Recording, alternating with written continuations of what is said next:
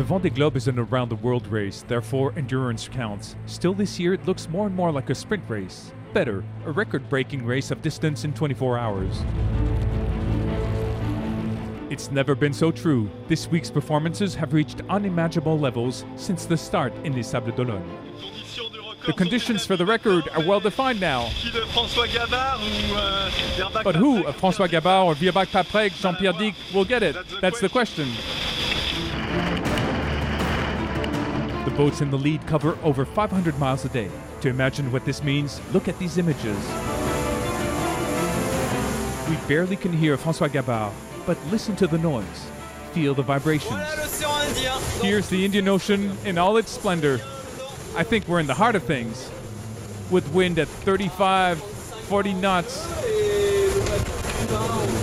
The boat's between 22 and 28 knots. It's quite impressive. I don't have much sail out. Didn't ballast much either. Trying to play cool, but it keeps speeding up. So I check. Stay on the watch. Eyes and ears on the lookout, but mostly avoid braking. For the last 4 hours, we're sliding fast and rather effortlessly for the boat. I try to make the most of it, so much the better.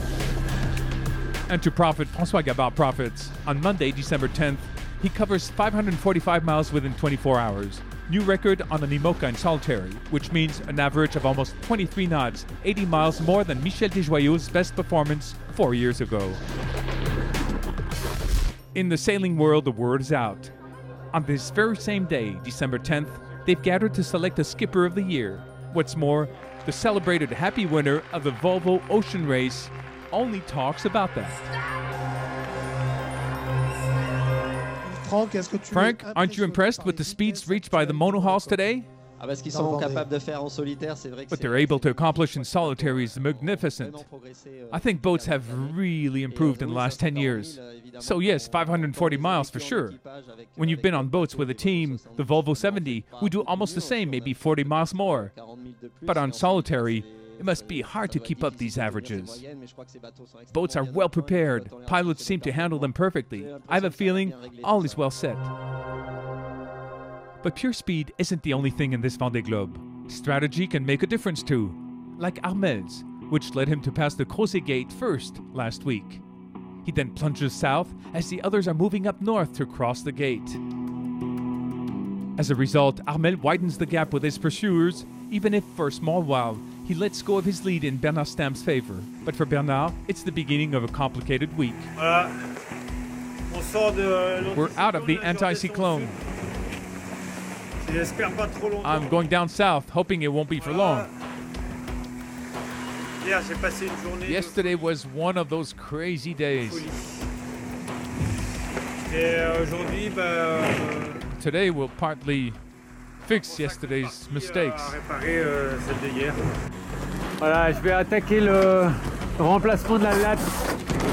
I'm going to replace the baton number 4 that's broken. We see it in the L of Poujoula. The team prepared the places where I need to saw according to which baton is broken. The only thing I need to pull in this mainsail.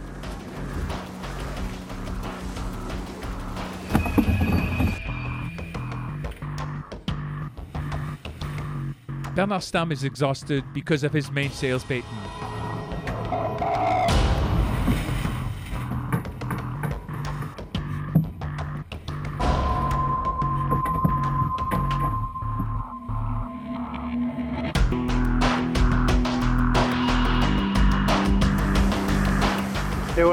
Here's the work.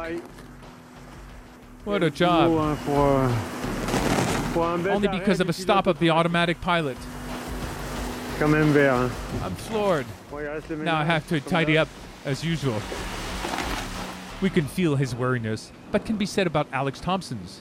This week the Englishman collides twice a phony within 24 hours, destroys his hydro generator, damages a rudder, and finds himself coping with the same repairs as almost a month ago. Obviously, these damages don't help the Swiss or the Englishman's plans. At the lead, it's moving along. Only Jean-Pierre Dick is able to keep up with the two fierce leaders' pace.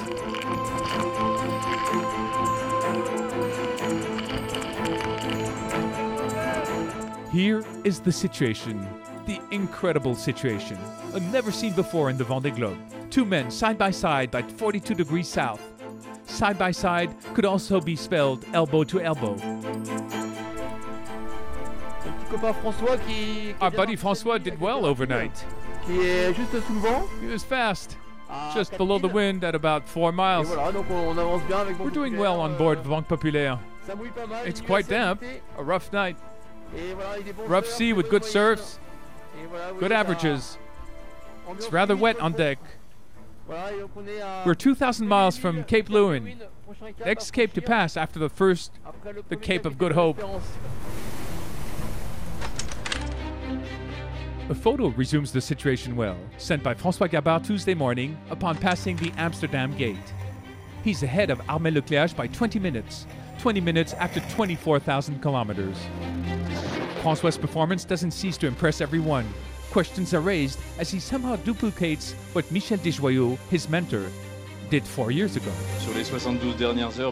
Over the last 72 hours, we saw Gabart faster by 1 knot on average, as he made up 70 miles on Armel in 72 hours' time.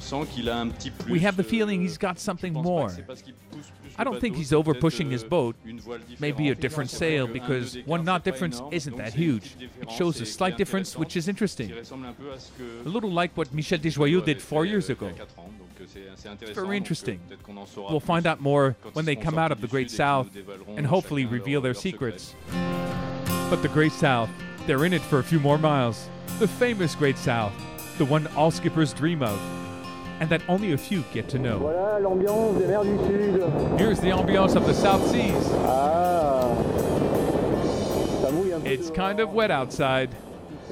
It's gray, gray, gray. C'est gris. Very gray. We're pretty lucky to be here, even if at times it's tough. Maneuvers are physical. We're very much into it. There are great moments still.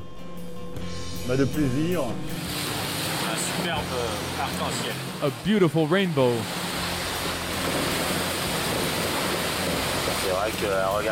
True, must be nice to see on TV.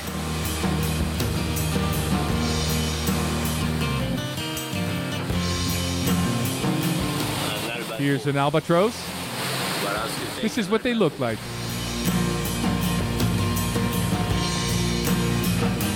But the south is ever more heavy weather, huge waves, strong blowing winds. The wind went up to almost 50 knots. I'm going to roll the Solent.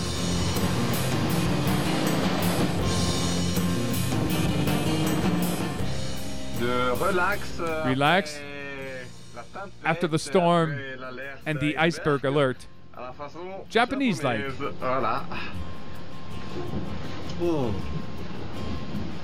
And in the south, the bodies take the rap.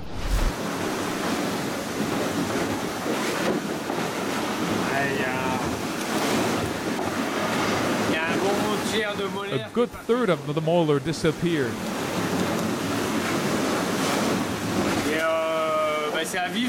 It's raw. So when I breathe, it's really painful.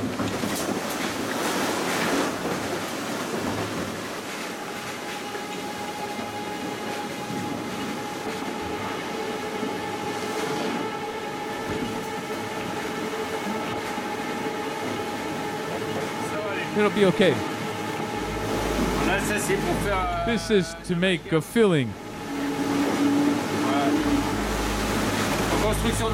In naval construction, a filling is a mix of glue.